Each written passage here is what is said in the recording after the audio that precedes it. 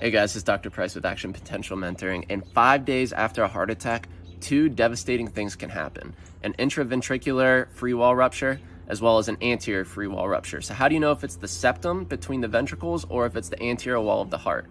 Well, first off, the intraventricular septum is going to cause a loud holosystolic VSD, so it's shunting the blood from the left to the right side of the heart. An anterior free wall rupture, the problem of that is you're going to get immediate hypotension, and this is going to be more common in patients that had an infarct of the LAD, which supplies the anterior side of the heart. But remember, a free wall anterior rupture is going to result in cardiac tamponade, whereas the intraventricular rupture is going to result in a VSD. So tamponade for anterior, VSD for intraventricular free wall rupture. So you have to remember the difference between those two. If it's anterior, if it's intraventricular, you get different findings on your physical exam. This could be literally the only thing that helps you differentiate on a practice question. Because remember, the intraventricular wall ruptures as well as the anterior free wall ruptures, those both occur most commonly on day 5 after an MI.